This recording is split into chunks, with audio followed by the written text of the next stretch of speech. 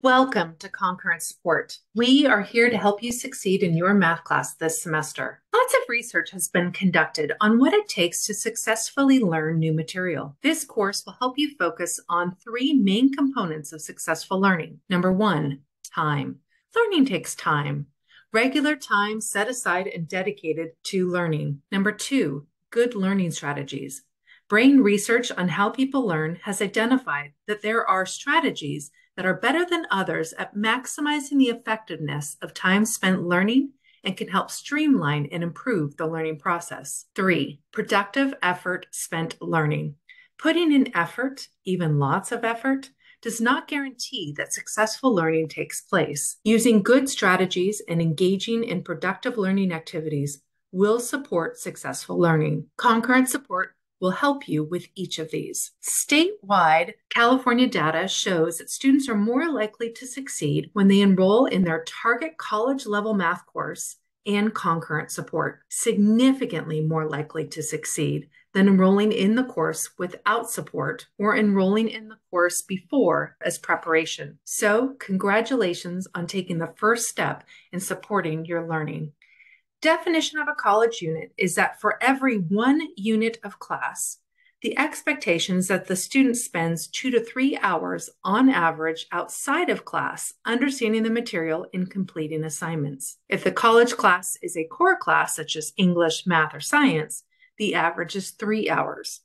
This is opposite of high school, where most of the time is spent in class and less time is spent learning and completing assignments outside of class. In college, little time is spent in the class, and most of the time is spent outside of the class learning and completing assignments. For example, in a statistics class, such as our Math 40, which is a 4-unit college level course, the expectation is that every student will spend 4 times 3, which equals 12 hours per week outside of class doing homework, completing labs, studying, preparing for assignments, etc. This definition of a college unit is why full-time students are taking 15 units, dedicating on average 30 to 45 hours per week towards their college education. In concurrent support, you will be completing 3 of those hours with us.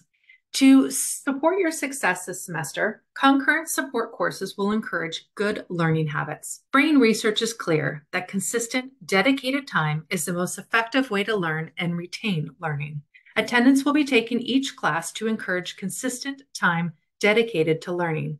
The easiest way to complete attendance is by regularly attending during your class time, either in person in room 21119 or online via Zoom. Sometimes life gets in the way, and we understand and will work with you. If you are unable to attend your support course, there are additional ways you can satisfy hours. We encourage you to attend other concurrent support sections, either to make up missed hours or to receive more support. If you need to miss class, we encourage you to regularly engage with your instructor, such as through email or discussion posts. Let them know how you're doing, what you're working on in class, or what you could use help with. Overall, concurrent support wants you to attend 45 total hours this semester out of the 53 hours the class is scheduled to meet. Attendance counts towards 15% of your overall grade. During class time, you will have the opportunity to develop good learning strategies. These are the skills and habits necessary to succeed in your math class and later on in the workforce. We have developed activities around things that are supported by brain research to improve and streamline learning or to expose you to career and campus opportunities to enhance your college experience. As part of your overall grade, we want you to complete any 5 that interest you. There's no homework in concurrent support. These activities should be done in class.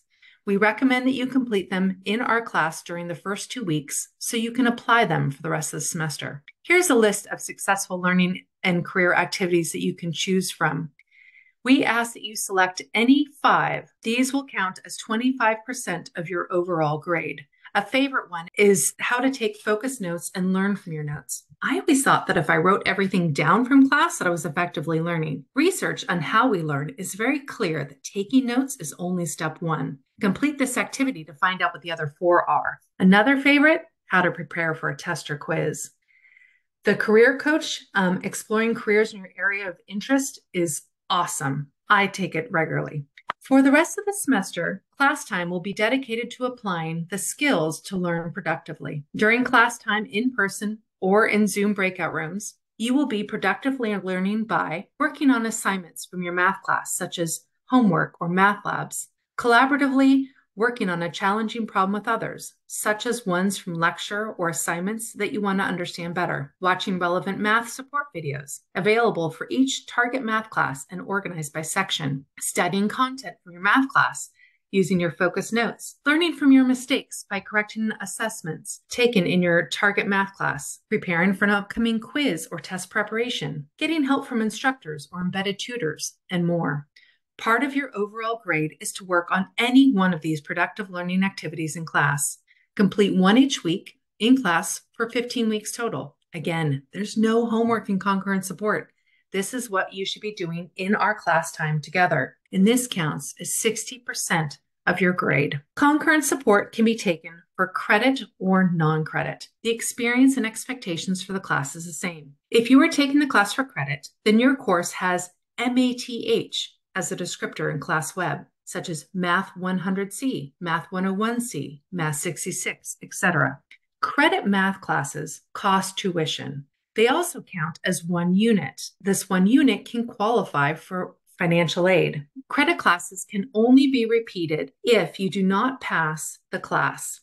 If you have passed the class, it cannot be repeated. These credit classes will also appear on your official transcript. If you are taking the class for non-credit, then your course has NMAT as a descriptor in class web, such as NMAT 200C or NMAT 201C. Non-credit classes are tuition free. They do not cost you anything as a student. They also have a 0 unit count, and therefore they do not qualify for financial aid.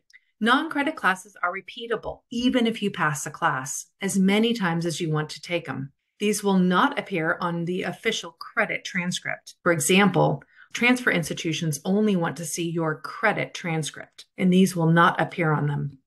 For both credit and non-credit concurrent support, you will have a grade of pass or no pass. There will be no cost for materials.